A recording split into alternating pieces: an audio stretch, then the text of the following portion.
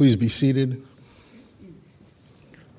We welcome those of you who are joining us via live stream. And once again, for those who are here, please be sure that the cell phones have been turned off. We're going to begin the funeral service for Scott Evans Silver. Rabbi Philip Sherman and Cantor Jennifer Frost will be officiating.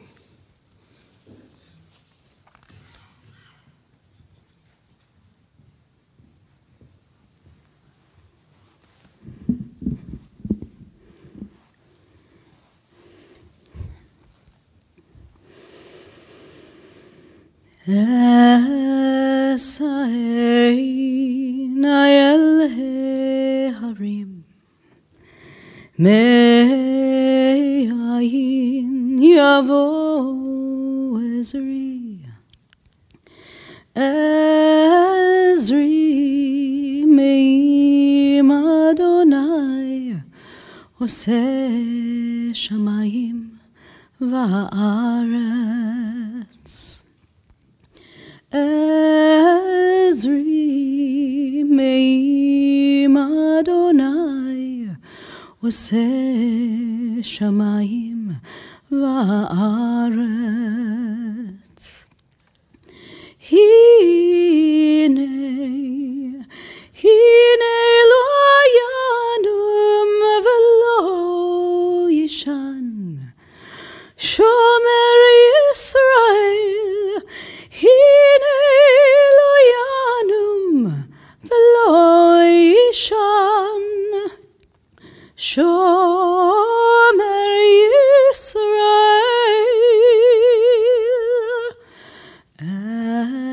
Esahen ayel harim me'ayin yavo Ezri. Ezri me'im Adonai oseh shamayim va'aretz.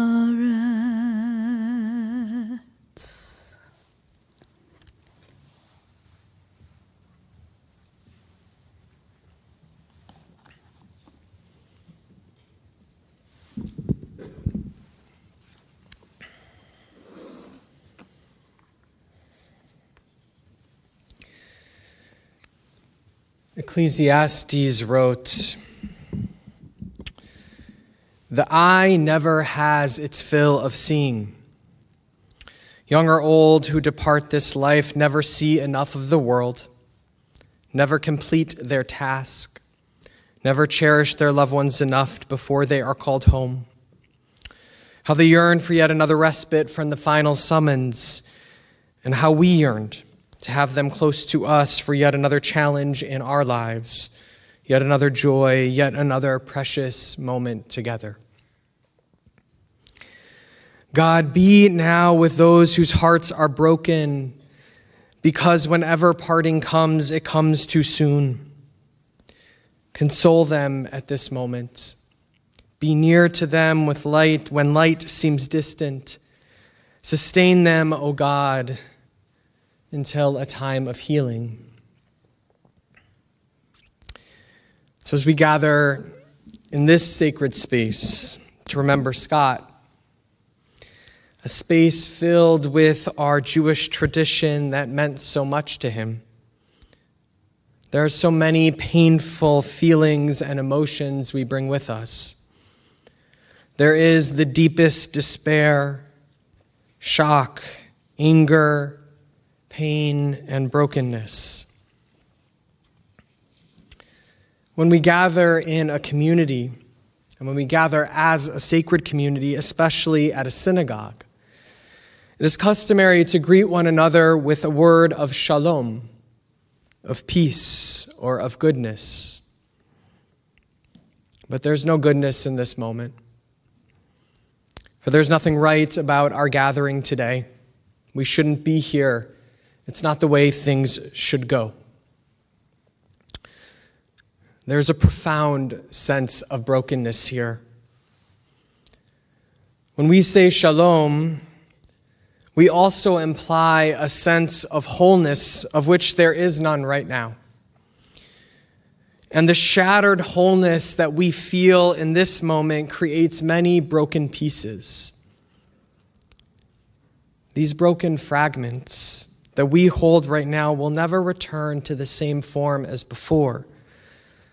But what exists in those empty spaces, in the fractures and between those pieces, is memory. It's the stories, it's the love, it's the comfort that you have shared and will continue to share as a community together. It is in this way we pray that the Silver family will one day begin to see a new kind of whole, one that has been held up and held together by memory and an abundance of care and love.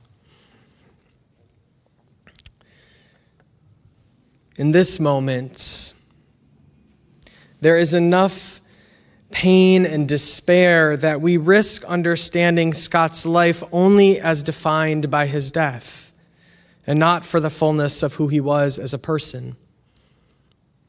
And so it is that we must remember Scott for all who he was.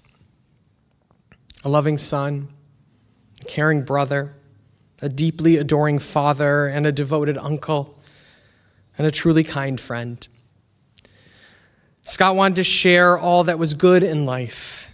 He wanted to experience it himself, but he wanted perhaps even more to share it with others. He used every sense that he had to experience the fullness of life, and in doing so, bringing goodness to others. Scott wanted to create memories from an early age with his parents and his siblings, with his friends, and most of all, with his 3 children, who he loved more than anything. Scott was a cultivator of memory.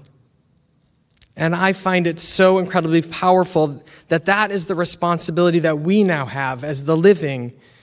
That is to hold these memories that Scott helped create for us and with us as an enduring reminder of his legacy and his presence in our lives. These memories fill empty spaces that exist in your world. Memories of his loving and genuine nature, his knowledge of statistics of nearly all things, especially sports and the top 100 golf courses. His family shared with me a memory of Scott being on the front page of the Chicago Tribune as a first grader, having coded a new Apple III that was in their family home. Never on social media, Scott wanted to connect in person.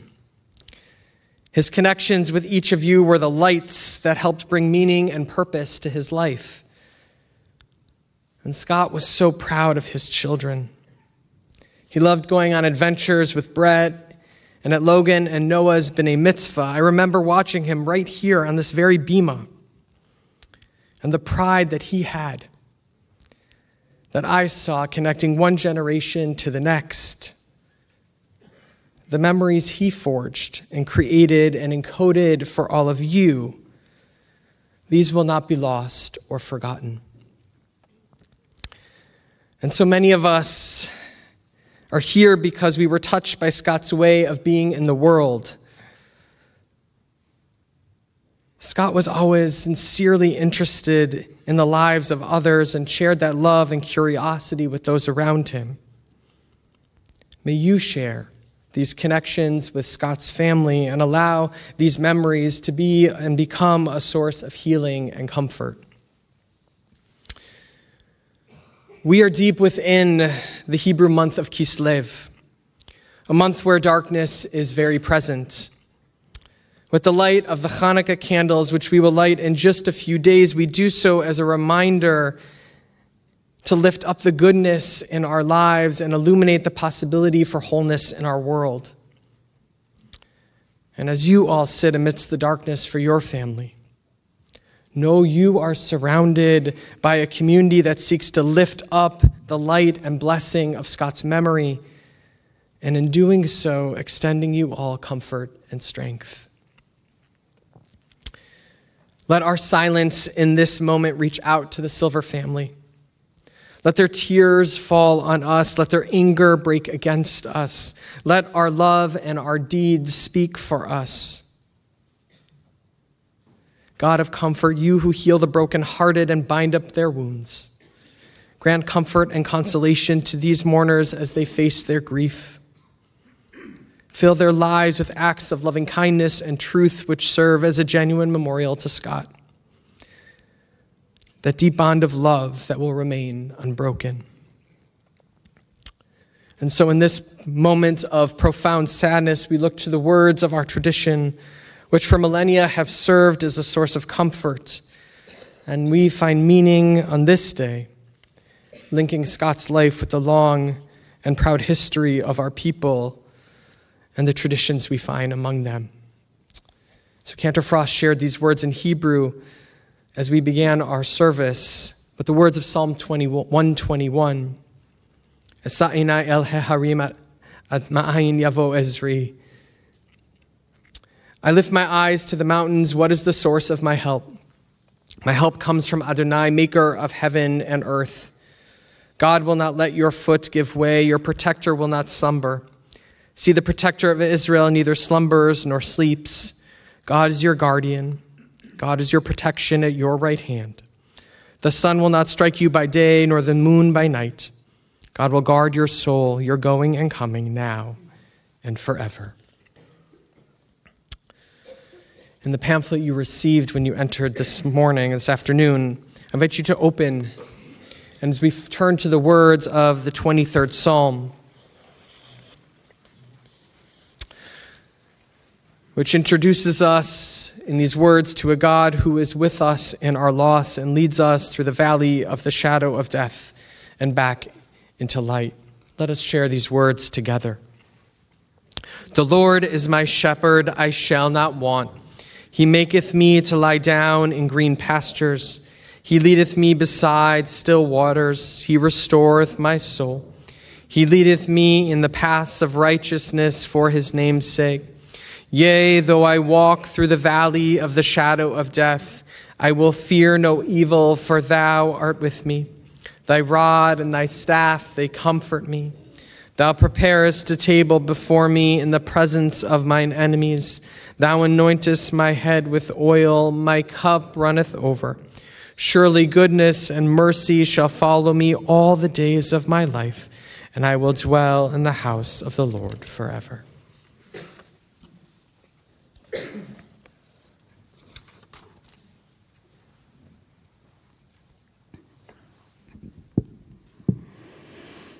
Adonai roi lo echsar bino deshayar bitseni al mei menuchot yanaleini Nafshi yashovev, yashovev, yancheini v'magilei tzedek, yancheini v'magilei tzedek, leman neshamo. Gam ki eilech begeit salmavet lo hirara ki ata imadi shivtecha umishanetecha heima yanachamuni Ta'aroch lefanai,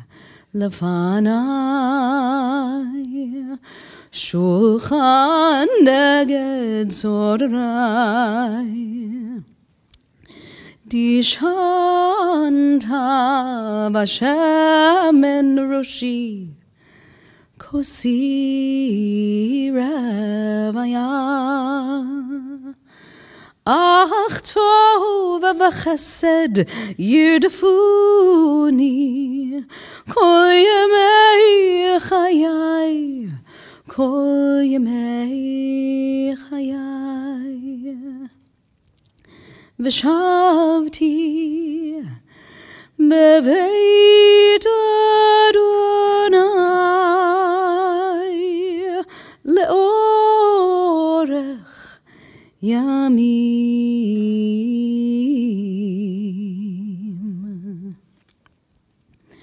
אדוני רואי לא אחסר, אדוני רואי לא אחסר.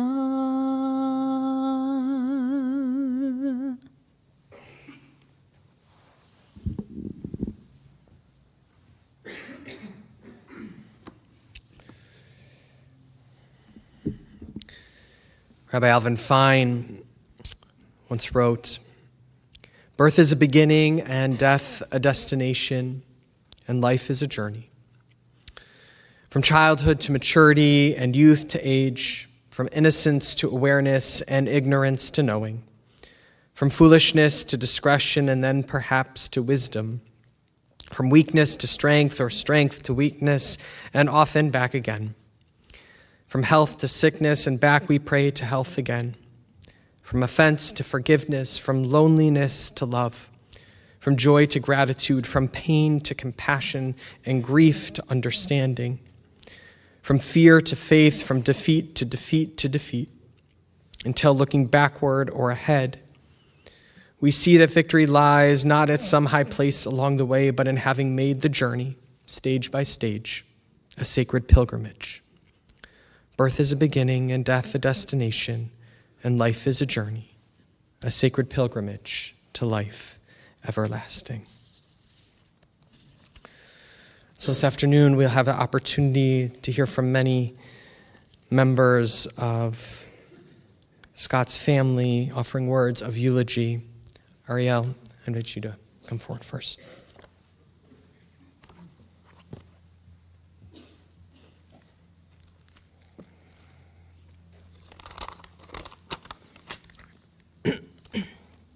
It means so much to have everyone here today to honor Scott. Scott was intelligent with a quick wit. He was also very honest and strong-willed.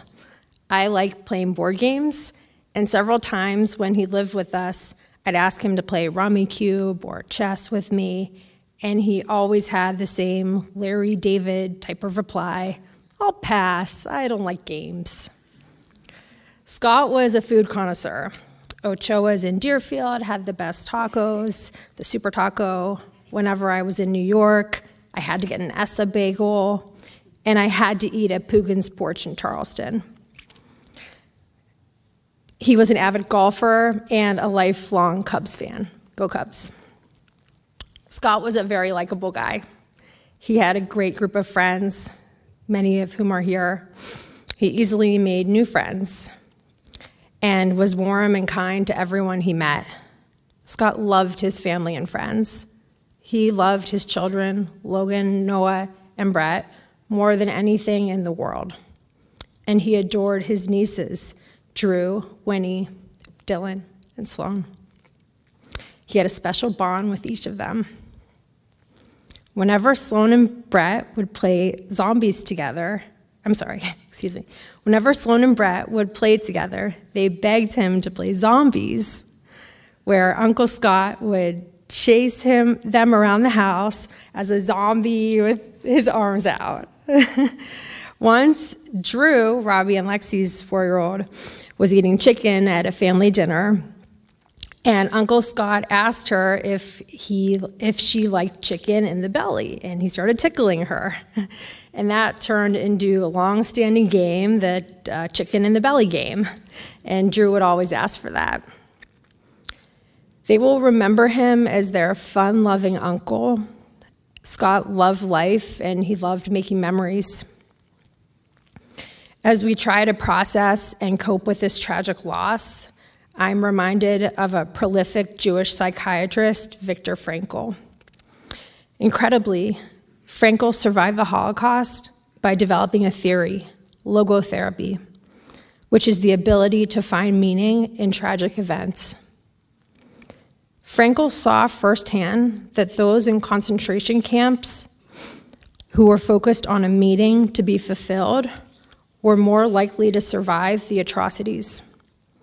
Those able to connect with a purpose in life to feel positive about, like, for example, having a conversation with an imaginary loved one, increased their odds of survival.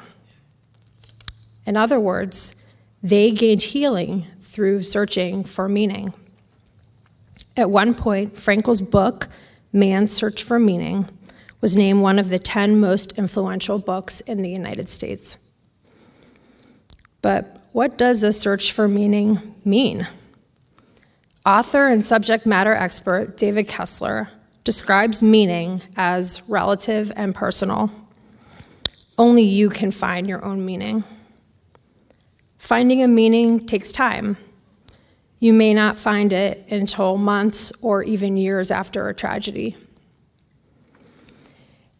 And meaning doesn't require understanding. It is not necessary to understand why someone died in order to find meaning. I wish I could stand here today and tell you what the meaning is of losing Scott. I don't have the answers today, but my hope is that in time, we, as Scott's family and friends, can find our own personal meaning and find light out of darkness.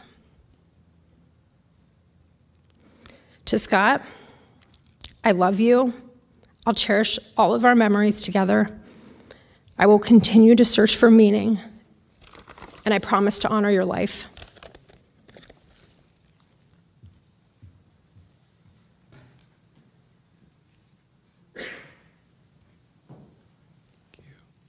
Lexi.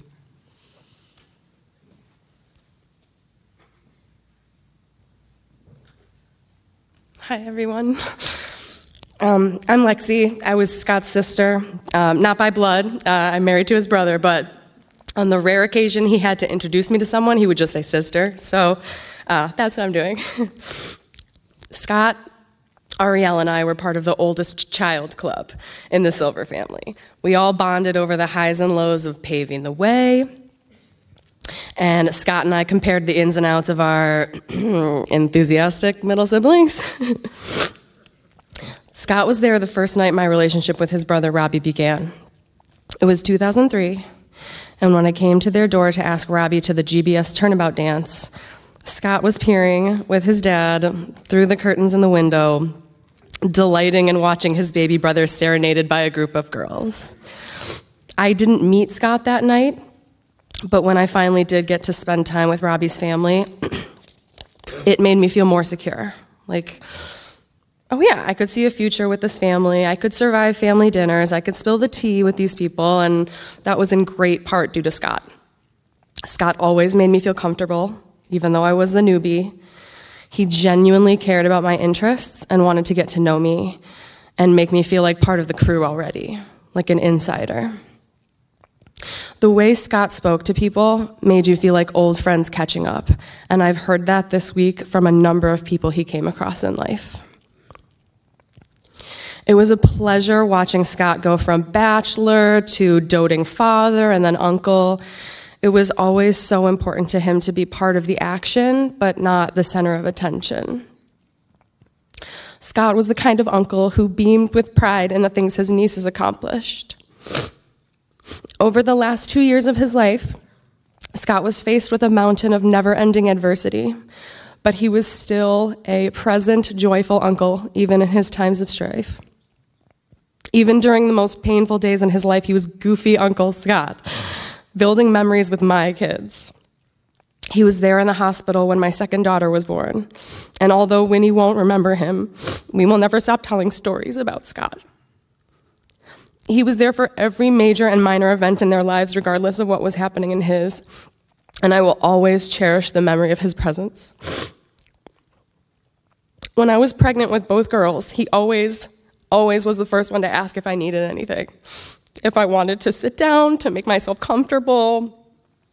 I didn't always appreciate it at the time. Like, for real, Scott, I can take care of myself, thank you. But I will never take that for granted about his character. Going out of his way to make sure we're comfortable, taken care of, and feeling his love, just like the big brother he was. The last thing I want to share is my very final memory of Scott. He was over at our house, he had slept over the night before, and we had breakfast tacos together that Robbie made.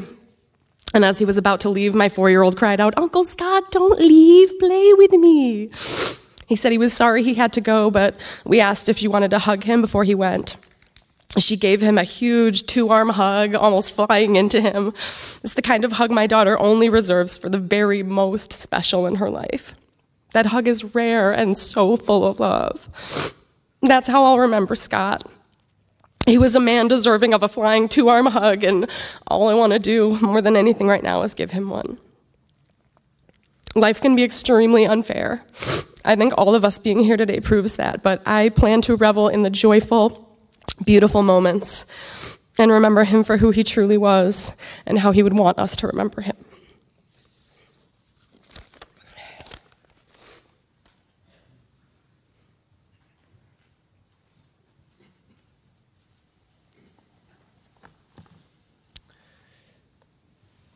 Let's call forward John.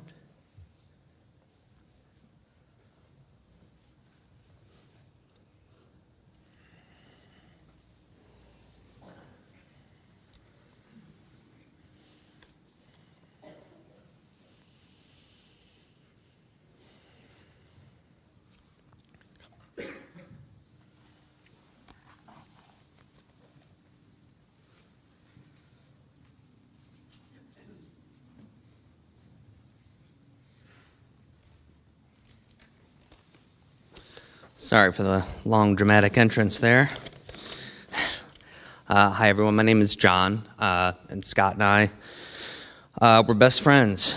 Scott and I met back in 1992 during our freshman year of high school, or as his brother Brian would like to point out, we technically met back in 1983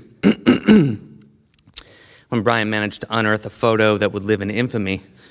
And it's been the topic of much ridicule to this day. Got some ridicule on it yesterday, to be clear. There were the two of us, a couple little 5-year-old Jews, side by side in sequins and top hats, with labored smiles, and this was just the beginning of 2 legendary figure skating careers.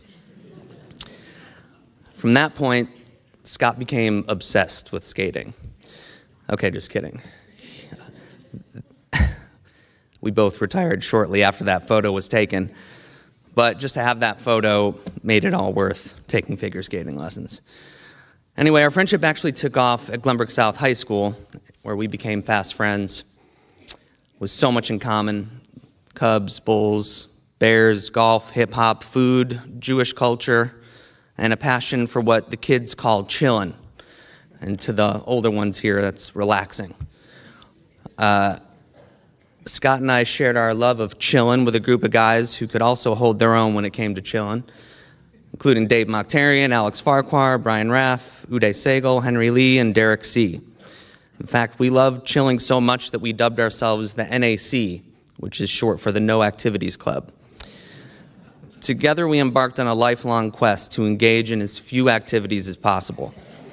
And when we'd actually make an effort to do an activity, such as taking a boys' trip somewhere, we'd rent a house, and you guessed it, we did absolutely nothing.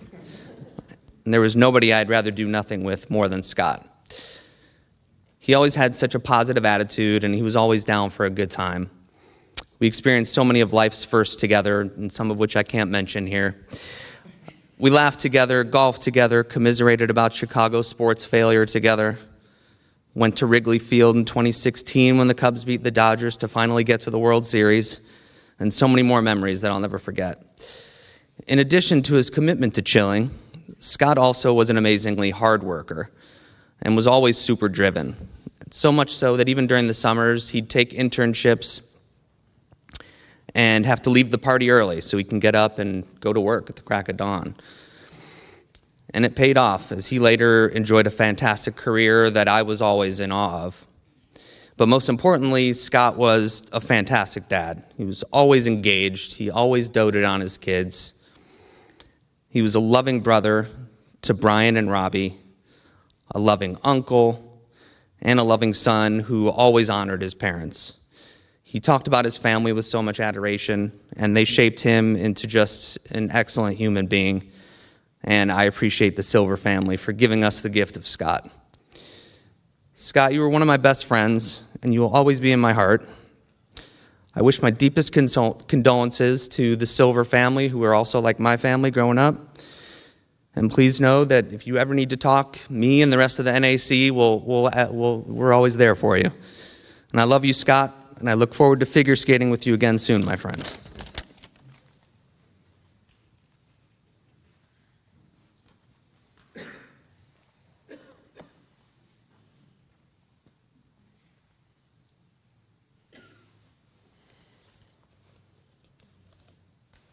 Rob.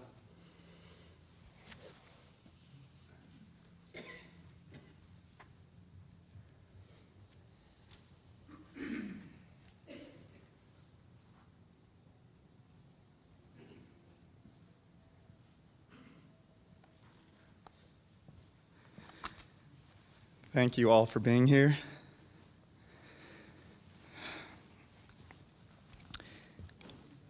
Brian and I knew Scott more intimately than anyone. So just quickly, before we start, I do want to briefly address the last 2 years of Scott's life because, it's the elephant in the room. And he at least deserves to have his truth said out loud. Scott did not want to die. He wanted to live. He loved his family. And he wanted to be with them every chance he could get for decades to come. And Scott did not die because of mental illness. He was not sick. He was suffering because of unbelievably awful conditions put on him. There was pain that was relentlessly and unjustly inflicted upon Scott, and he just wanted that to end. He just wanted peace. Death was what he saw as his only solution to a problem that seemingly had no other remedy. It was the only way he felt that he could stop the suffering and find that peace.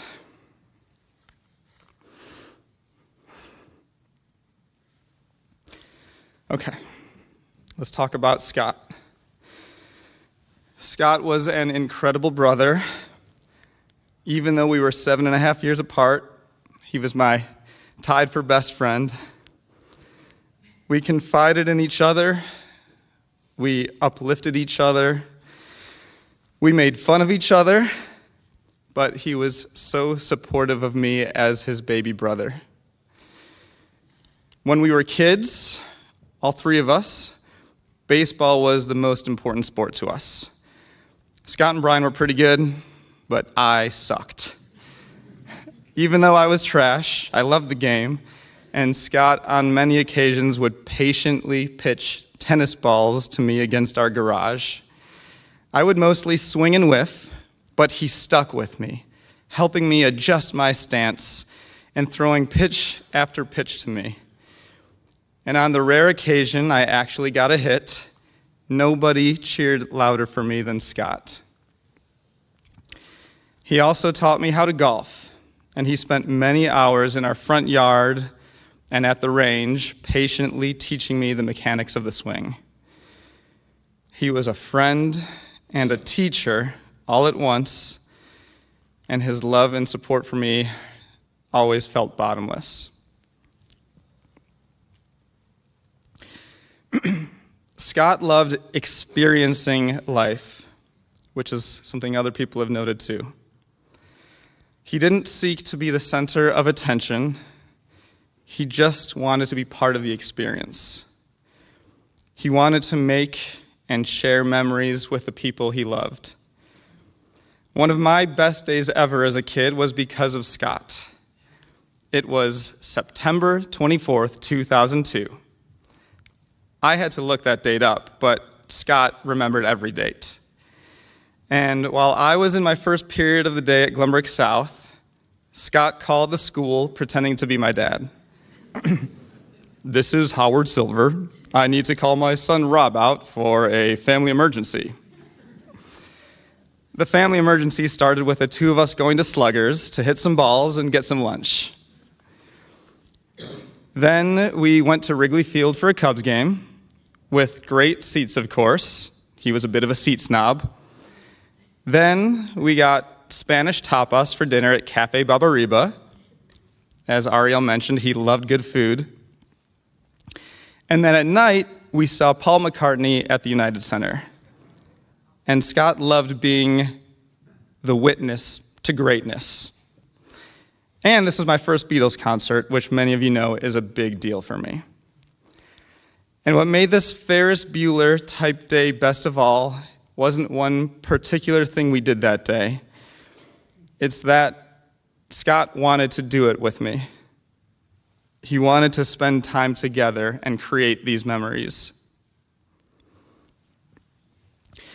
Later on, Scott had kids of his own, and his kids, to the very end, were the most important thing in his life, by far. He was such a present dad. Sometimes he would work the overnight shifts, and when work was done in the morning, his second shift would start, this time as a dad. Scott worked so hard to make sure his kids were happy and well taken care of. He wanted to give them everything he could. Not just physical things, but also his time. Just the same way he and I practiced baseball and golf many years earlier, I saw him beam with pride as he got to pass on those same lessons and so much more with Noah, Logan, and Brett.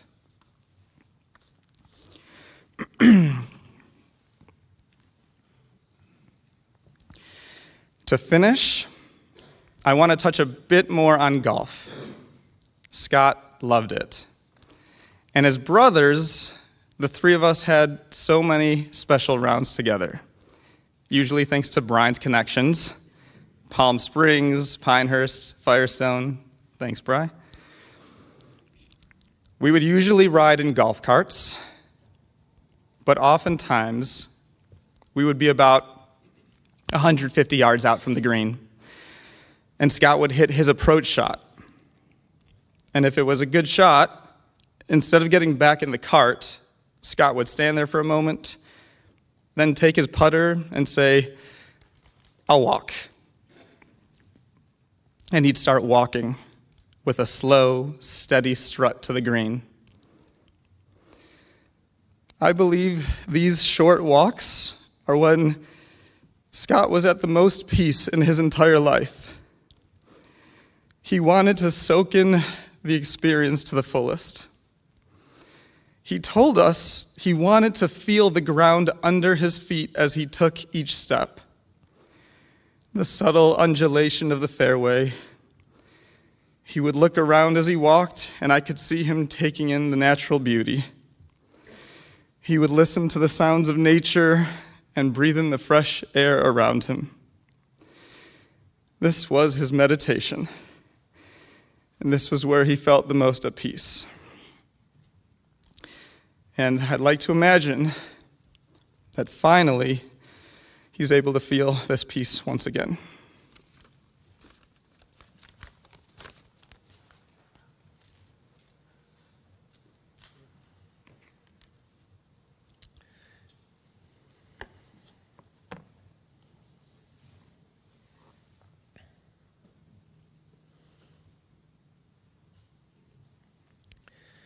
Finally, I'd like to call forward Brian.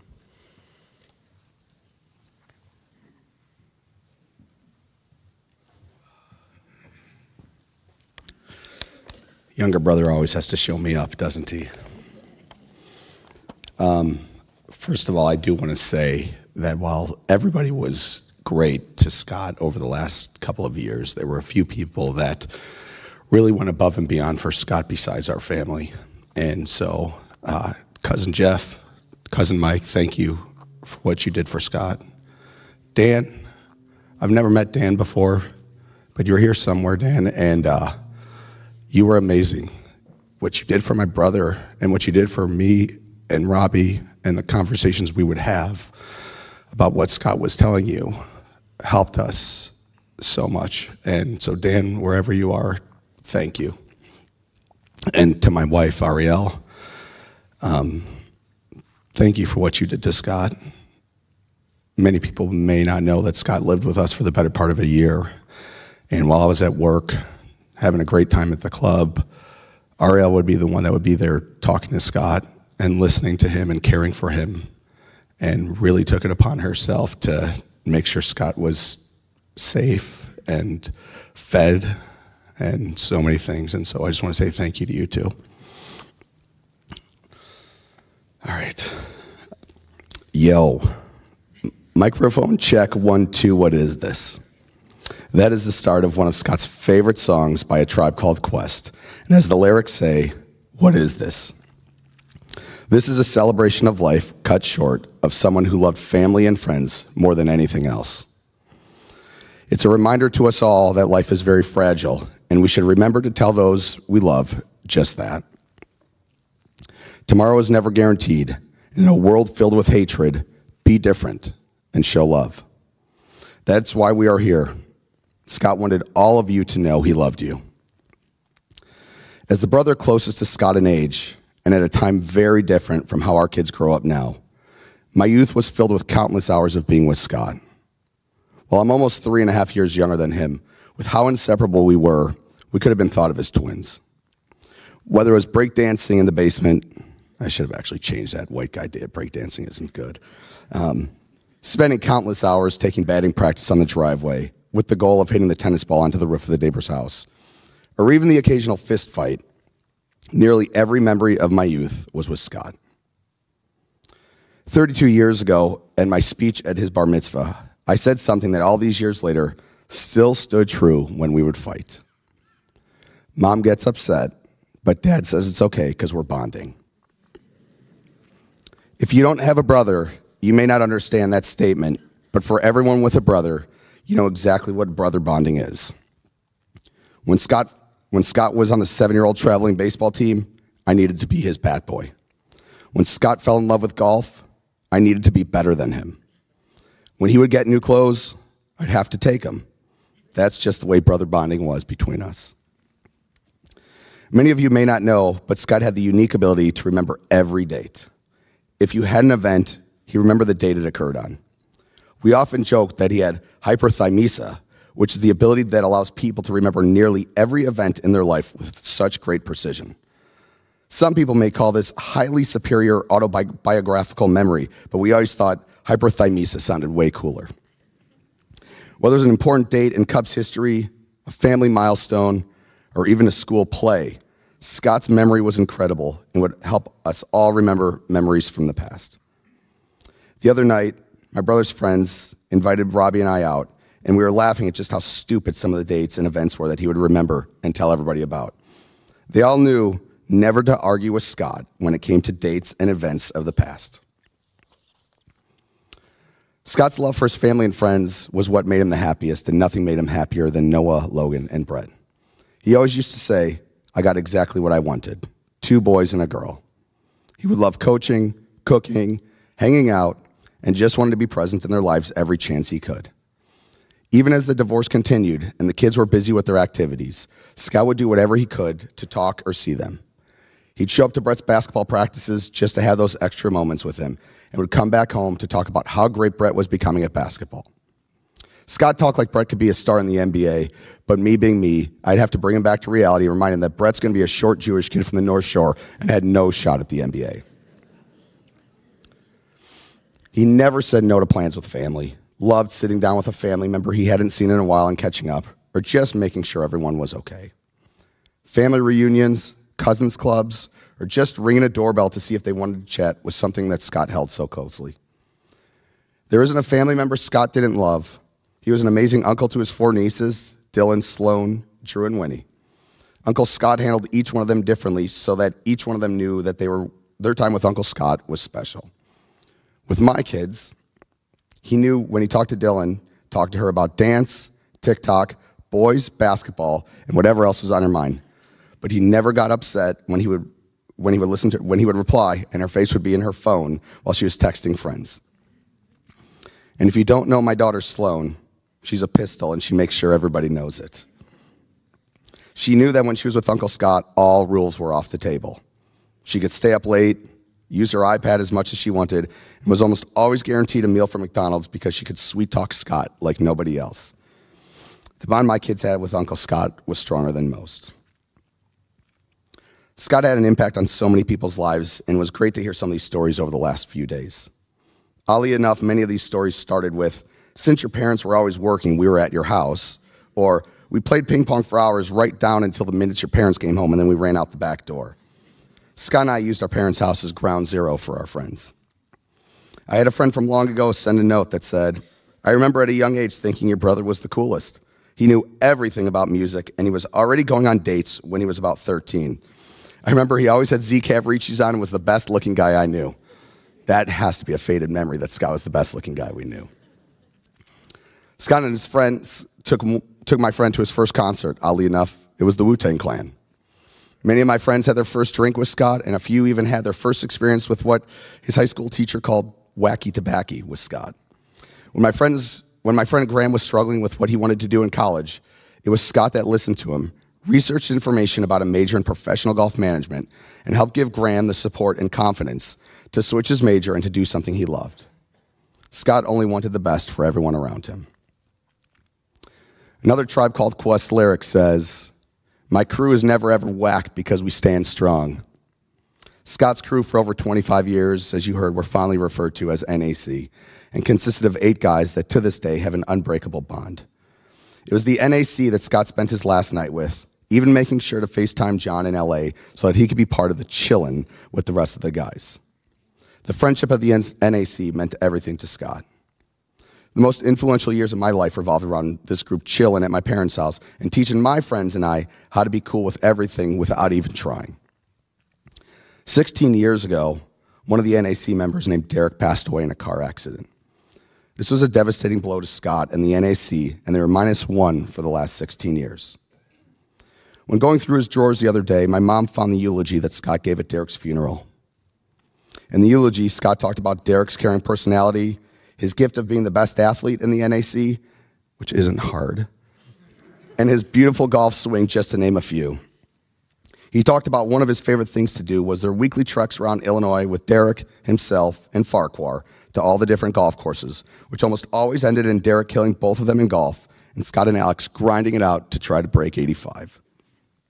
Scott ended the eulogy by saying, so until we meet again, D, I'm going to keep practicing my golf and try to get my swing half as good as yours. And the next time I see you, we're going to have some incredible matches. As Scott continued to battle dark thoughts at the end of his life, he kept telling Robbie and I, when I die, please bury me next to Derek. When he took his life on Thanksgiving, Robbie said we must honor his request, and Robbie reached out to Derek's parents to tell him Scott's wish. Derek's dad immediately said yes, and Scott will be buried next to his good friend Derek, fellow NAC member. True friendship has no ends or limits, and this proves it. So what do we do next, now that a loved one and friend of so many is physically gone? We keep them alive. Do this through reaching out to my parents and my brother, share stories of Scott with each other, including what Scott would do in the thought process when making decisions, and oftentimes do the opposite of that. And keep thinking about the great times each of us had with him for the first 43 years of his life versus the last 2. We all knew Scott was struggling, and each person here did everything they could to try to help him and make his life better. But ultimately, it wasn't what he wanted. So Scott, as Robbie called us, we are the odd couple. I'm definitely Felix, the neat and organized freak, And you are Oscar, the sloppy sports writer. We were so different, yet exactly the same, and I will always be you, and you will always be me.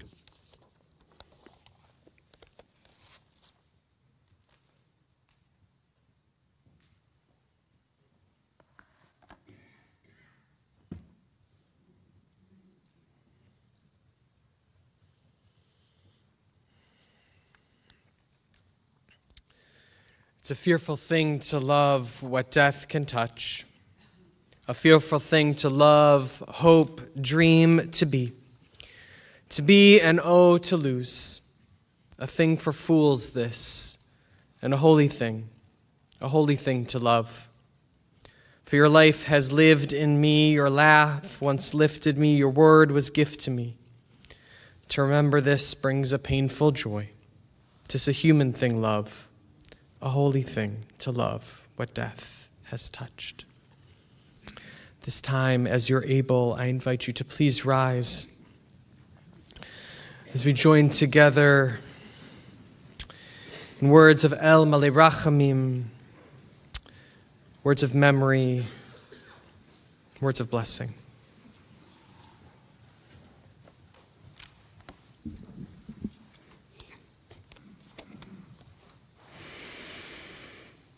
El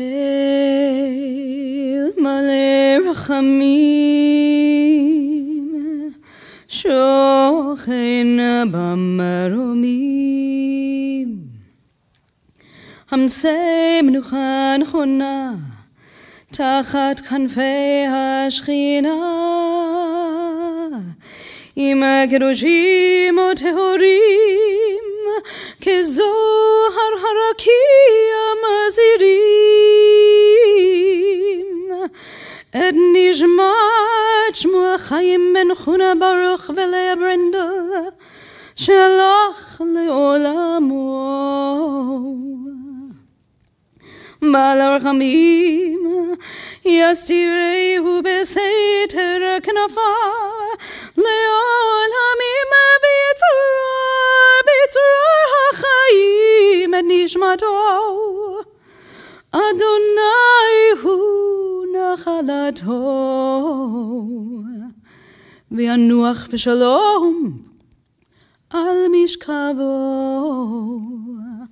V'nomar Amen.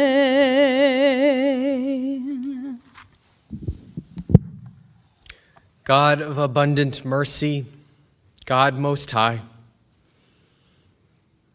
may the soul of our loved one who has gone into eternity find the gift of perfect peace in your embrace, together with the holy and pure whose light shines like the radiance of heaven. Compassionate God, hold him close to you forever, so that his soul may be bound up in the bond of life eternal. May he find a home with you, and may he rest in peace. And together we say, Amen. Zichrono livracha. May his memory be an enduring blessing. You may be seated.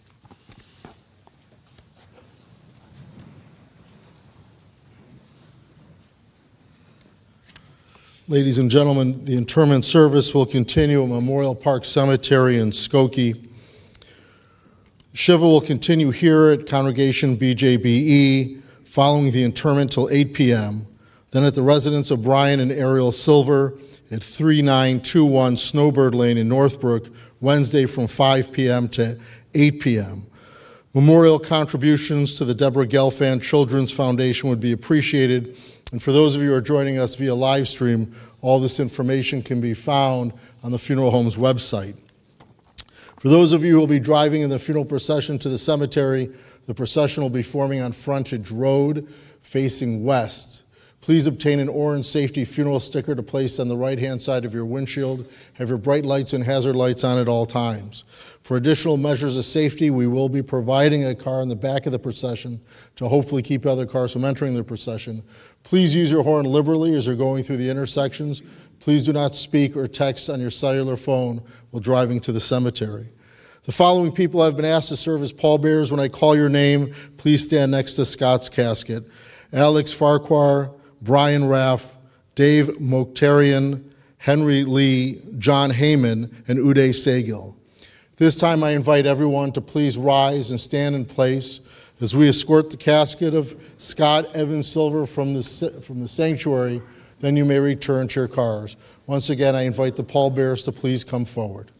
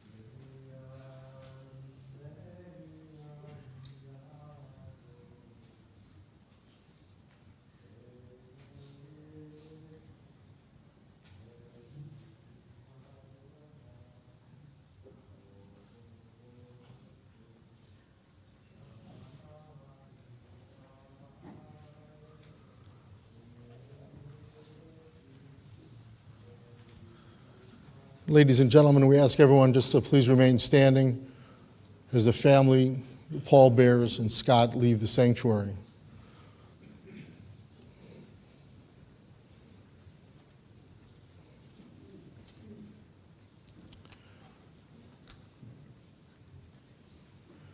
This time you may return to your cars.